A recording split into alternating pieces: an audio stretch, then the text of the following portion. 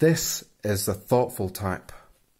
As part of this podcast, there is a special section focusing on disability and mental health. And many of these episodes will cover the topic of autism, like what will be featured in this episode, which I had a conversation with Vanessa Bobb from London. She works closely with families and individuals in an engagement and ambassador type of role to help support and raise awareness of autism in her local community and throughout many different parts of London. This was recorded on the 30th of October 2019. Please check it out. Vanessa Bobb, I know it's very much like out the blue, but it'd be great if you first of all could introduce yourself. What you do. Okay, my name is Vanessa Bobb. I've got 3 children. They're 13, 16 and 18. The middle child, Nathaniel, was diagnosed with autism ADHD in 2008. And Michaela, who's 13, she was diagnosed 2017 between 2018 with autism, ADHD, epilepsy, but they obviously said she got severe receptive expressive language. Again, I'm still trying to understand what that means. And my older daughter, Lashawna, who's 18, she was diagnosed with moderate language difficulties in 2017, but they believe that she may have Asperger's. But because she's 18 now, it's been harder to get her diagnosed as planned. So with like funding, or would you say it's just a lack of opportunity to get it investigated? I would say because of the way she is, and because obviously once she turned 16, it was sort of like nobody seems to take it seriously, or they just felt it was a thing of she doesn't need it, she's doing well. But then what happens at home and what happens at school is very different.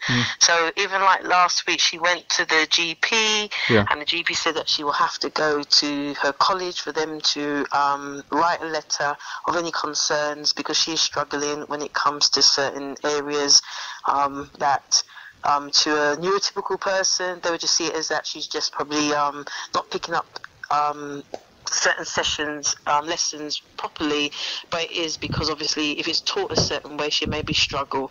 So I would say it's like a set way she has preference to, like like a set way she's used to having like things in the environment, the structure of it, or the familiarity and of it. And I think as well, I suppose with her, when I look at it, I think if I didn't know about autism by speaking to autistic adults, autistic women, I think I wouldn't have understood what I'm seeing with my older daughter. But on the bigger picture, I just think when it comes to autism within the community, the black community in particular, it's been a different battle, because obviously what people don't really realise is that autism does affect everybody the same. But when it comes to, and I don't like using that word, people of colour, because that's a very broad terminology. But when it comes to people of colour, you would find the darker the skin is, where you come from, the area that you are. If you're in a predominantly black area, it may be, people may think it's easy. It's not, because if they see a child acting in a certain way, they're quick to judge the behaviour, and even if you say the child is autistic, they don't want to listen. If you're in a predominantly white area and you're a black child, a black family, then there's another stigma attached, because you're going to be in an environment where cultural elements are being missed, because obviously the family dialect, the way they speak, the cultures will get lost, and that way you'll find that nobody's going to want to associate with you, because they don't understand about the family dynamics. What kind of perception have you usually come across someone like who does have autism when that's dismissed? So if somebody obviously displays traits that reflect like Okay. autism? What do you usually Okay. like find? All right. I would say it's always that thing as if you don't know, you're not going to understand. If you don't live it, you're not going to understand. But what people don't realise, when somebody says mixed race, I always say to people, in the early days of growing up in my family, see somebody mixed race is white and black. Yeah. That's what people perceive. But when you look at the bigger picture, in 2019, I would probably prefer to say dual heritage, because there's a lot of families that will be around me, and they could be a white family, which you only just see the mother, and that mother or that father may not talk. They may talk about their child, but they don't talk about. They may not say, "Oh, my mixed race child." They say, "Just my child is autistic, and this is how I struggled." It's only until when we have family functions where we do a family get together, and we tell bring your children, bring the siblings. Then you'll find that parent will have a child that is basically mixed race. Now, when you speak to the parents, you've got some that are very open, some are very willing to talk about the challenges they found if they're broken up with the family, and they're unable to share some of their experience, because if it's, as I keep saying to everybody, when you're at home with your family, everybody is able to gel and want to get on well together, even though there may be family sibling rivalry. But once you go out into the bigger world, and if your child doesn't look like the majority of the community, that child may feel different. I've always said to a lot of people is, if they say the first 5 years is a very important part of the child's life, and their brain is like a sponge.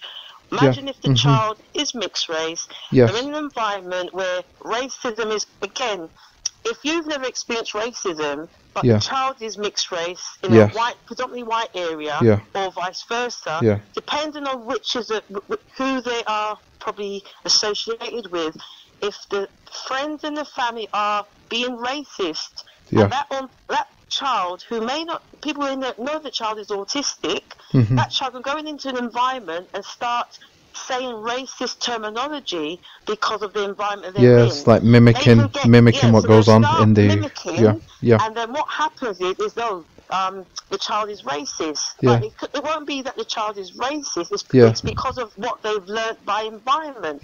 So for me, I say to everybody, be careful when you're around any child. If you know you're racist, or you know that you can be very prejudiced, and you know that you're causing there's a rift in the household, and you notice the school complain, that the school say, "Oh, your child is being racist," you will say, "No, it's not." But then when you find that the child is being diagnosed with autism, by then it's too late. So I always say to everybody, if you have got a mixed race child, if you're in a group but you don't want to share it for whatever reason, because sometimes you could be with, I had one mother said, nobody knew my child was mixed race, because when I went in the group, everybody was white. They were being very racist, or it may have been, subconsciously, they weren't sure what they were saying. But when they brought in the child at the event, it was like, oh, because they didn't disclose it. So I always say to everybody, be careful how you talk about people, because it doesn't, when somebody says my partner or my child, how would you know their child is mixed race or dual heritage? Because a person can look white, but they may end up having a black parent or a white parent. It can happen. Right, and a lot of people just look by what they see, so don't judge a book by its cover. So my experience is, if somebody's autistic and they've grown up in a happy home, the child may not come out with nothing racist, would come from the household, they may get it from out on the road, but it always still comes back to us as parents is, what have you told? It's obviously you've told your child something, but it's not. It's just by environment, but the society, I feel, when you use that word black, Asian, minority, ethnic community, dual heritage families, I think, get lost because they're not included. So I think that if they're doing events and they say BME, black, Asian, minority, ethnic community, it's mainly the skin tone rather than the heritage as well. Because nationalities could be Chinese white, Chinese black, black and Spanish. So if that family, wherever they are lacking the understanding of that culture, how is that child, one, if they don't understand who they are, of the autism, because of their in their dual heritage community, how are they going to be able to have a balance if nobody is being truthful about one is their condition? Because they have to understand who they are before they can move on. But people say, oh, they don't need to know. But yes, it's like it just comes across as double standards. Because what seems to be going on here, there's a lot of misappropriation. People are associated by listed as this, and people getting misappropriated messages of what you would only associate with those people of that particular skin color. When it comes to like autism, like for like even a black, Asian, mixed race or anyone with mixed heritage, I sense there's like a misappropriation as to what would you expect somebody to like discuss a subject like autism when there's a dominant focus on racial misappropriation and conflict. I would say that if say for instance you're in an area and you're sorting out, you have a group and you say, right, I'm having an autistic group. Yeah. I just say I'm having an ASC group. Everybody's welcome. Yeah. But if you've got, sometimes there's a family coming and English is their second language. Yeah. They're isolated already. Yeah. And people sometimes overlook it, say, well, autism is the same. Black and white, Asians, all the same. It's not. No. The diagnosis is the same. But it's when that family is dealing with the discrimination, they've got a disadvantage because of the language barriers. Yeah. That family would just sit there and wouldn't able to say anything unless they've got a friend to come and translate for them. If the organisation says we cater for everybody, that's fine, but you have to make sure that the information is able to be easier to read. So, for instance, if somebody came...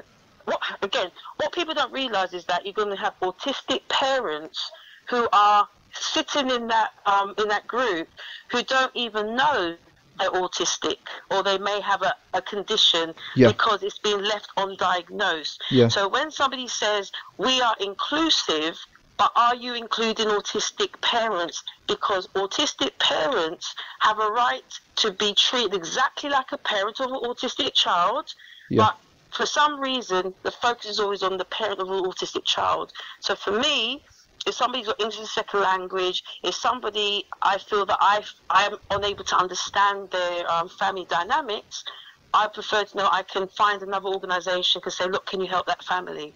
I can't do it on my own. I can't turn unless I can speak for the Muslim family. I can't speak for the Jewish family. Yeah. But what I can do, if somebody comes to me and says, I've got this Asian mother, but she needs to speak to somebody in Urdu, and I can say, Punjabi, and I say, okay, I know somebody, or I'll go on Facebook, and I may do a call out and say, does anybody know in their area? Because, as I said, I know what it's like for me is when I was struggling with my son, I couldn't go to nobody because nobody believed my child was autistic. Did they perceive him as having something else because of his appearance, rather than breaking him down as in like individual stereotypes for his appearance? All right, I would say, but by association. I would say with my son, he's 16, he's very quiet, he doesn't like going there, he stays at home. But when he was younger, before he went to residential school, he was the child that, keep your child at home, because they felt he was just uncontrollable. They felt that, obviously, when he started to speak around between the ages of 5 and 6, it was that I spoke him, there's nothing wrong with him. So when people used to make their assumptions that it was very rude to him, I would say they were rude to him when I look back, because he was the child that everybody was quick to criticize the behavior and then say it was my parenting skills. It got to the point I didn't want to go nowhere no more because I felt that I was being judged. But once I started to learn about autism, then I knew that I could explain myself better than me just turn around and staying away from situations. But I had to ignore the voices of the neurotypical people, because I felt that one time I was listening to them and things got worse. But once I started to engage and listen to autistic people from different perspectives, different communities, I took pieces from everybody, because as I always say to everybody, just because your child might be okay doesn't mean my child is. So I had to learn that if my son was on the bus and he wanted to sit on a particular chair, and somebody said that your child is rude because you just stand there pointing to the chair, I had to be sort of like apologetic, say, look, I'm really sorry, my son is autistic, and I know, but they say there's nothing wrong with him. But then sometimes I would be very defensive, or I used to have like a little card, and I used to give it to them. So instead of me reacting negative towards them, I would say, here's a card, and I'll walk away. He was always judged. You know, nobody had nothing good to say about him. Yeah. But then as time went on and him going into residential school, things changed for him, and that's when I was able to engage with him better and engage with a school that was willing to help me. But without that, I don't think I would have been able to help my son without being with the right people. Okay. How understood, or how what do you think the awareness is like? Say again, sorry. How do you feel how would you like your opinion on the awareness of like what like where you work, or how it was back then to how it is now? All right. Of like autism, like in general. I would say 10 years ago, it was terrible, because if I tried to say I was looking for somebody within the black community to give me advice, because I just wanted to connect with people that obviously understood what, you know, where I was coming from, I felt I was getting more support, more understanding from the white community. It's only over the last 3-4 years I can say more black families are coming out, you know, in the sense of they're more willing to talk, they're more willing to come out to activities. But the one thing I lack is you don't find a lot of the black families will come together, you know, like on Facebook. You know, we don't come out in thousands and hundreds. We come out in drips and drabs. And I think people feel that they don't exist. They do exist. And I do feel there is a lot of discrimination when it comes to the black community with autistic children, because how can I put it? People say it's got nothing to do with race, but then I can say I know white families who are going through exactly the same thing with me, and as much as I may do what I do, I'm still fighting a fight without any support. What people don't realise, I volunteer, I don't get paid for what I do, but then it's upsetting when I know that somebody's coming to me and said, well, I get that help, but then when I look at myself, I said, but I've never got that help. I've had to fight for everything, because I've always just had to fight. I've had to fight 10 times harder just to stay, it's set, you know, what's the word? How can I put it? I've had to keep on fighting. Is it be like affirmed with you've helped created some more stability, gaining awareness, and obviously our people like view your family members with autism or people you support. You've fought for a long time, but obviously in doing so you've helped created some stability. You've been able to enhance your own awareness. You're helping enable other people to generate awareness, so people are being informed each time. Yeah, I think collaborating with other organisations is the key, because at the end of the day, I can't do it on my own. As I said, my experience has been where everything was always told, the services are not there, there's nothing wrong with your son, why don't you try this, why don't you try that? It's always where it comes to social services in particular, is they just don't see there's a need. They just feel that just because my son is able to talk, walk, he can what's the word? He can run, he can ride a bike. So their attitude is, I don't need the help. But then my friend will come along and say, but my son is swearing, my son's non-verbal, he needs the support. But what she turned around and said is that spending time with my children, she said they need just as much support, because their needs are just as great, because our children will want to go out on the road. So it comes to looking at safeguarding issues. It's looking at the sort of friends that they're keeping. It's It's the social safety when it comes to being on social media, the friends that they keep. But the social services, the local authorities, the schools, they don't look at that. Or they say, oh, well, they're doing okay at school. But once they leave the school gates or college, what happens when they leave those gates? Because they need to know how to keep themselves safe. But that is what is lacking, and that's why I feel that a lot of young people that are getting caught up in the criminal justice system, yes, it happens to all communities, but when it comes to the media, when it comes to black boys, black girls who get caught up in gangs, knife crime, straight away they just talk about the single mother, absent father. But then even if the child has a diagnosis, you won't hear about that. You just hear bad child, bad behaviour, people referral unit, you know, they've not been in education, so therefore it's the parenting. They don't go back and unpick that if that child did have a diagnosis, who can you blame? Because sometimes parents can deny the diagnosis, but then at the same time you can have some really good professionals, and the professionals are being told there's nothing wrong with their children. You know, so you've got professionals who are fighting for the child, but then the parent is denying the advice because they don't believe the child is autistic, because they don't want to accept the label. And then you've got the parent who is fighting for that child, but you've got the professional who's saying that you are the problematic mother, or you're over-exaggerating the behaviour because we don't see that at school.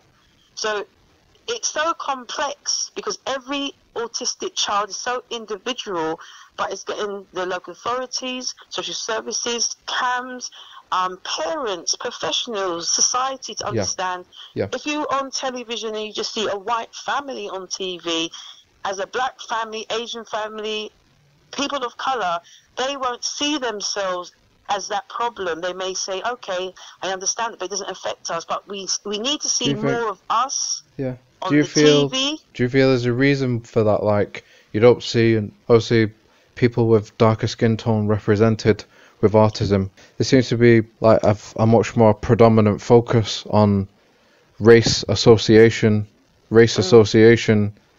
kind of conflicts and misappropriations, rather than a person with darker skin tone, black, mixed race, Asian, could have autism. Instead, if depending on how their life like develops or whatever they're immersed into, it's usually like there's a tag like attached to race, like it's their black or their mixed race heritage or their Asian heritage is a big part of their identity. Rather than some of if they did have autism, it would seem to be sidetracked. Like it's not as important. Do you feel the community, like people of colour, like care enough about discussing a subject like autism? I wonder if that would maybe influence them to be like represented, like projected more, people associated with them being featured more. What do you think? I think if the people at the top don't look like the people, the kind of people of colour, then they're never going to understand. The people in position, I wouldn't say that they're there just by tokenism.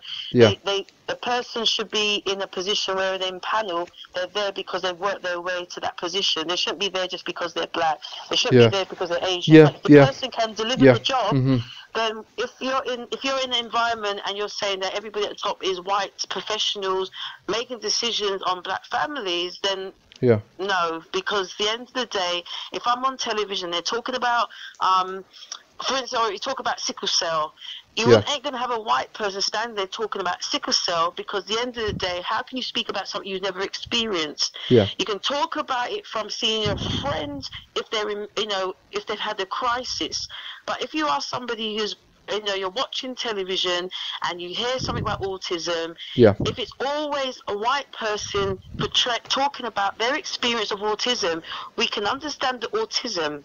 But when you're somebody of black within the black community, if they don't see something that doesn't look like them, so it's like you could go to Italy, or you could go to Spain, and we're English, we go there.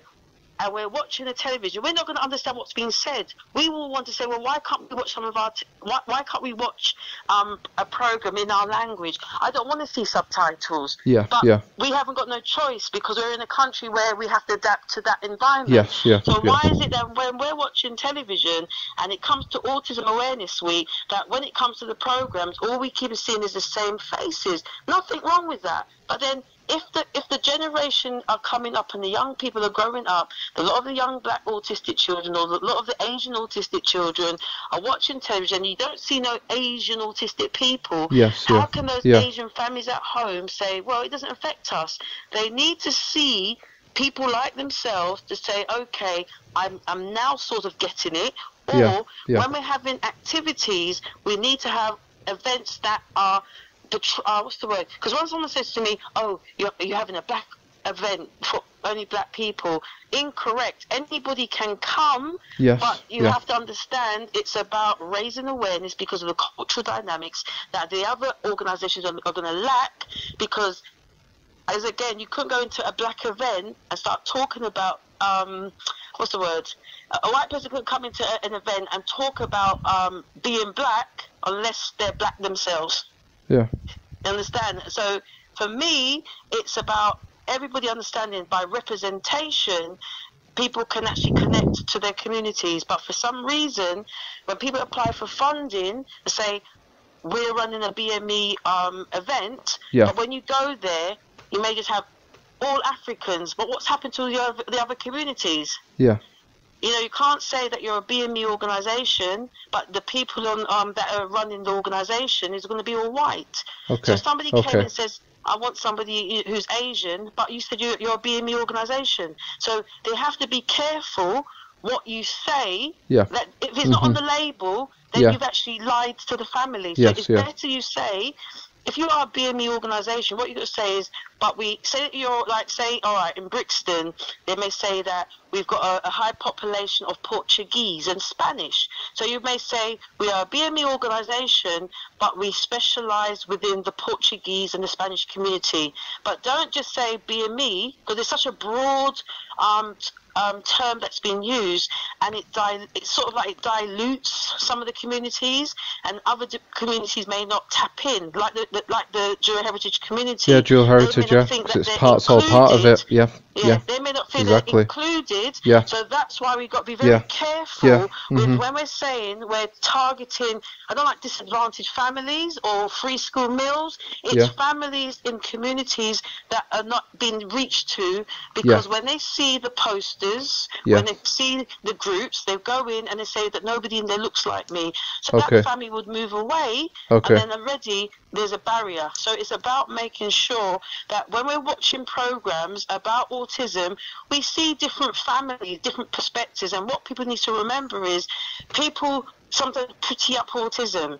They forget that you've got such a wide spectrum that the ones in between get lost. It's either the child or it's a late diagnosis. So what about the teenagers, 16 to 17? People forget, you know, they forget about certain ages, and what happens is there's a big gap, and then when our children are being slipped through the system, and some of them are getting caught up in the criminal justice system, the police, people referral unit, all these organisations are mistreating these children because the services are not there. What's your opinion on the subject of the quote labels? For me, it's a very interesting subject. Some people are quite fine. They're fine with people knowing that they have a particular condition because it helps people to understand and interpret them a lot. For others, it's like uncomfortable feeling of having things attached to them by title. What's your opinion? It's that thing of, because you can't see it, it couldn't have happened, or because you can't see it, it doesn't exist. But for me, as a label, I could go into a room and I could be the only black person, but I just see people. But then when you look in a mirror or you look in a picture, oh, I'm the only black person. Now the person, how I'll probably be described to everybody, oh, Vanessa is the black person, but that is the label, I am black. If somebody says to me, "Oh, don't accept your son's label," why not? How is my son able to get the services that he is entitled to? Then if I just said, "Oh, my son's got the behaviour," but if you just say he's got a behaviour, but what type of behaviour that he has? Yeah. If you can't label or if you can't name what Yeah. the condition is, Yeah. how can you help that child? Yeah. If a child's got Down syndrome, Yeah. you can see by their face. You won't have to say anything, because when when the doctor comes out, say, "Can I see little can Paul come?"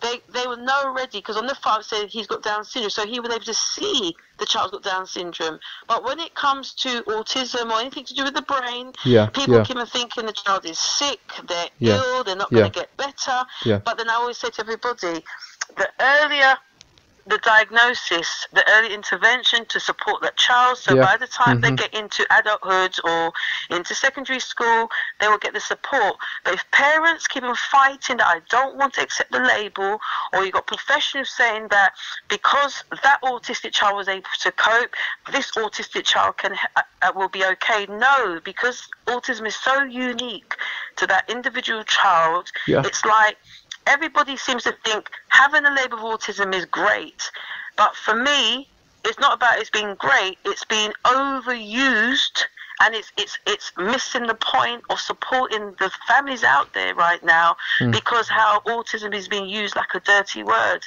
It's like we can't say the child is autistic, but then if the child was a brainy, that it was like a savant, he's very gifted. Everybody wants to know that child. But they're not interested in the diagnosis. They're only interested in the ability of what they can do.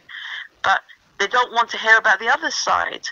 So if the child is rocking, the child is humming, the child is in stress, and the people are saying, "Stop doing that, stop rocking." But then how can you tell a child to stop doing something if you don't understand what is actually happening? World? Yeah. I didn't ask you earlier during our conversation as well. I've really enjoyed this chat with you. Thank you. Yeah. Are you like campaigner or like facilitator in your role? Okay. A lot of what has happened to me is happened by chance. Okay. Because it was just certain autistic individuals or organisations just said, "Vanessa, we like what you're doing. Would you come to this event?" Or with the National Society, when they had a lot of consultations and forums, they would invite me to come down, because I used to go to lots of the events in the early days, and because I wanted to know more. And then I used to be a bit of a nuisance, where we constantly write into the Lambeth Autism Group in the early days, not realising that you had to be in the borough technically, I think, to tap into the services, if depending on the funding. But I learned a lot by connecting with other organisations. But then I felt, as I said, there was nothing that represented my family, my friends. But it didn't mean that that's why I was just targeting. It was everybody from different communities were coming to my event. But in the early days, I would say it was predominantly white families that I connected to. And as time went on, doing a lot of consultations when it comes to the government. I would always want to do all the surveys, but then again, when you go to a lot of the events, there was lacking people from the BME community coming forward. And that's my role, I feel, is trying to get more black families, Asian families to come forward, not to be shamed, because it's like voting. If you don't vote, then you're not going to be heard. And the more we see more black and Asian families coming forward at consultation meetings, forums, then we will see an increase. We can't do it on our own, because as I said to everybody, if I die tomorrow, who's going to be there helping my children? So we have to. We need more numbers. We need more people to come forward. Don't say, nothing's going to change. 50 years ago, our children won't be where they are now. They'll probably be in a mental institute. They'll be locked away. They'll be hidden. Now, children, autistic children now they are in mainstream schools. It's sad that over 70% are in mainstream schools, but a lot of them are not getting the support they deserve, because parents may not know what their rights are, or teachers don't really understand really what autism is, because they don't want to change. They may not able to cope with these children, as they may put it, but they have no choice, but they have to. Where can people find you? Like for your groups? Do you like facilitate these groups? Well, at the moment, Yeah. for Second Voice, I've not really been doing groups as such. I've been mainly doing working in collaboration with other organisations, which is based in Norbury, which is at the Cassandra Centre. Or you'll find where I do mostly play activities, which would be at the Tooting Leisure Centre or Clapham Leisure Centre. But then, as I said, I do a lot of variety, working in collaboration with other organisations, so that way, different needs for different families, different causes, so that there's certain things that I can't do. I would work, as I said, with other organisations just to bridge the gap. And with an organisation called Code One, it's where Beverly Mackenzie is looking at bringing other communities together. And what I'm going to be doing is bringing the autistic community together and the SEND community, so that when they have events, it is inclusive, but it's trying to engage so that we can support the siblings as well of autistic siblings. Vanessa, I definitely want to chat with you again at some point in the near future. Yeah, it's been fantastic talking to you. Definitely have you on this again, and love to have a chat with you again in the near future. It's fantastic. You've been immersing various different members of your community where you're based to inform them about autism and helping them to establish ways to take action or build understanding and like challenge their perspective and enhance it as well. It's not easy, but thank you. It's very appreciated. Like, I hope it was useful, because as I said, trying to keep my children quiet in the background when they're coming in and out of the room where I was. If anything would have happened, I would have been completely understanding. It wouldn't have created any hiccup or anything. But yeah, well, it's been okay. Thank you so much, and we will definitely catch up again. It was lovely to speak to you. No problem. Bye bye. Have a good night. Bye. Thank you. Bye.